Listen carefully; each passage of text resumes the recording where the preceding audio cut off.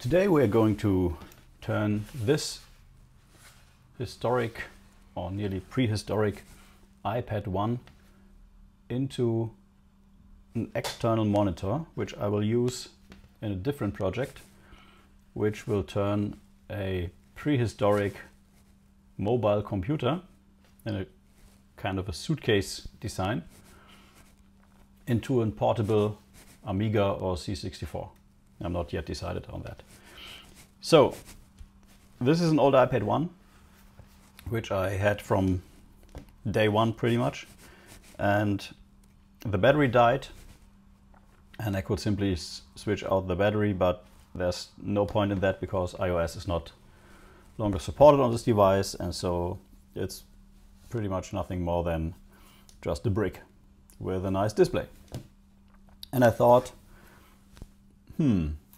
well, actually this is a pretty nice display, so why not turn this into an external monitor or a replacement monitor for a mobile computer that I have sitting in storage.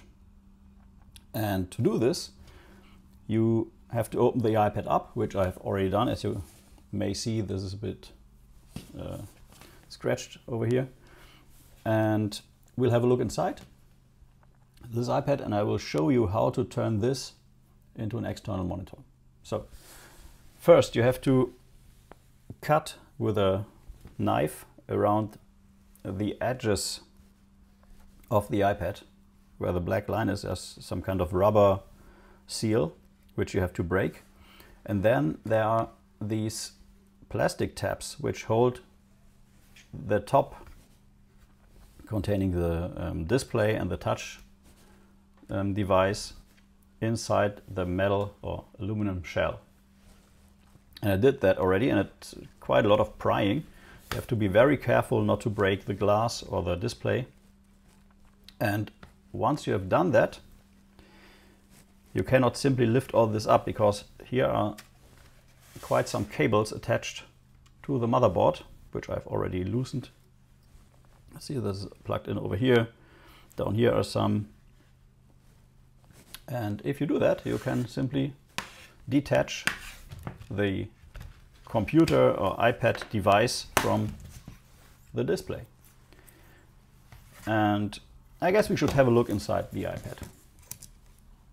So over here, and this is what takes most of the iPad, is the battery, which in this case is completely dried or died out. And the good thing is, for the monitor to work, we don't need any of these components. This here is pure fun, disassembling an iPad. Okay, I guess we've done enough destruction to this. Let me just clean this up a little, and we get back to the main attraction, the screen. So if you turn the screen over, you can see a few things. This, I guess, is some kind of Wi-Fi antenna which runs around the screen. You have this over here, which I guess, I don't remember if this thing has a camera. I guess it's just a light sensor, because it's an iPad 1, which turns the screen brightness up and down. So this is this. This is the touch assembly, so that touch surface above the screen. And to connect the screen itself and the backlight, you have this little port connector which contains a little cable, which I already took out.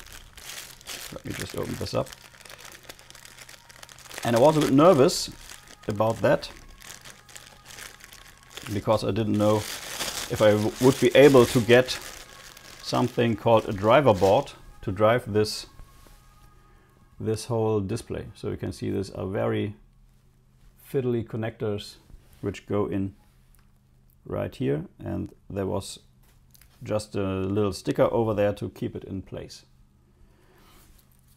And I wasn't even sure if the display worked, because I gave this device to someone else, to my mother, and she returned it to me at some point and said it doesn't work anymore. And I just assumed that the battery had died. So that's an interesting point of checking if this really is working, or if we just have a dead display. I don't know. I assume it's the battery. So to get this working, we need one thing, and that is to know which display this one here is. And I guess all the iPad ones do have an LP097X02 SLD6. That's the serial, no, not the serial number, the product number of this display. And if you know the display number, you can go on eBay or Amazon or your favorite display board assembly delivery guy and order a board that replaces all the driving mechanisms inside the iPad itself. And that is just what I got here. So this is a driver board, and the main attraction is this whole assembly, which does provide a connector, which is exactly the same connector, thankfully, that came with the original iPad. So this is plugged in here. And you have this board with an open interface. I don't know what this is for. And you get attached a board with some buttons for source selection, menu, power on off, and a power indicator. And all you have to do is two things. First, you have to connect this connector to this connector down here. And it's a bit tricky because it's very flat and the cables are very, very thin and very, very fiddly. So I will definitely provide some sticker for now to keep this in place. And you have to provide some kind of power source. And this power source does have to be 12 volts. And it's center positive. You can plug it in here, or you can plug it in here. And there's a description on the back side which tells you exactly which pin is which. And we have two grounds, two 12 volts, and I'm going to use a middle ground and 12 volts. And I have this power supply here, some generic power supply where you can set the voltages, and I set it to 12 volts. And on the other end, because I didn't want to destroy this port, and the connector was cut off already from this cable, so I just soldered this small connector on here, and this fits perfectly on the middle two connectors on this board, which provides this with 12 volts. Don't be irritated, the cable color is exactly wrong. Should be red here and black on the ground, but it's not. And if we plug in, let's just turn this around, this whole thing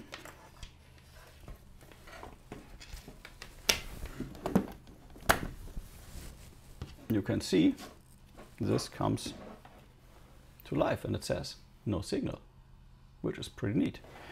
And which better way to test if this genuinely works or not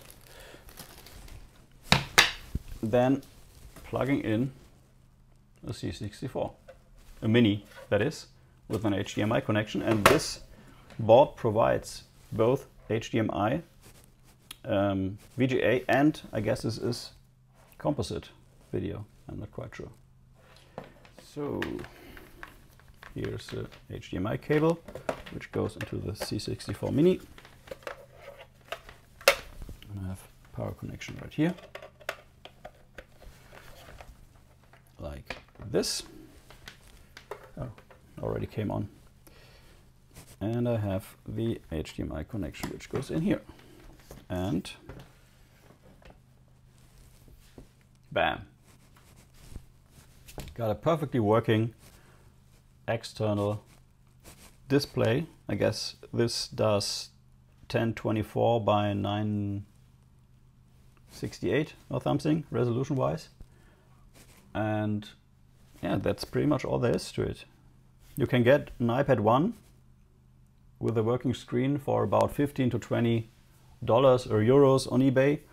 The display board is 15 euros plus shipping from China, which is I guess 3 euros or dollars, depending on where you come from.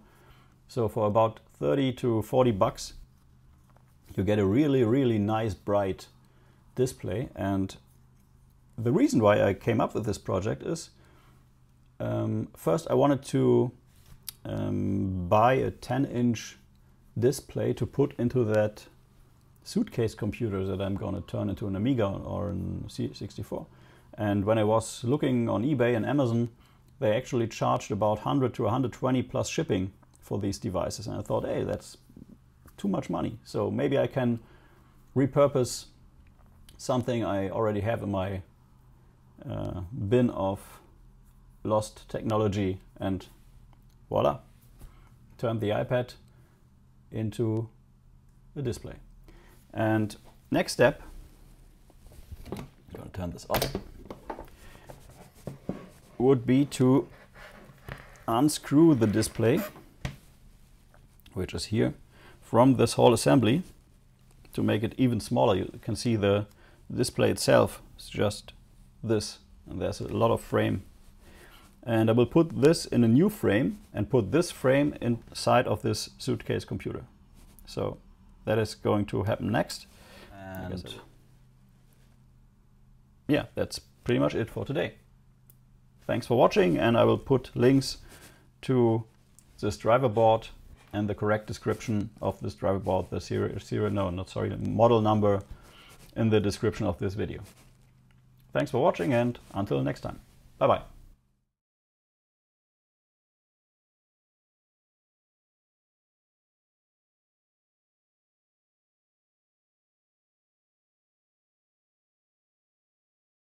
So please like and subscribe if you are new to the channel, and until next time. Bye bye.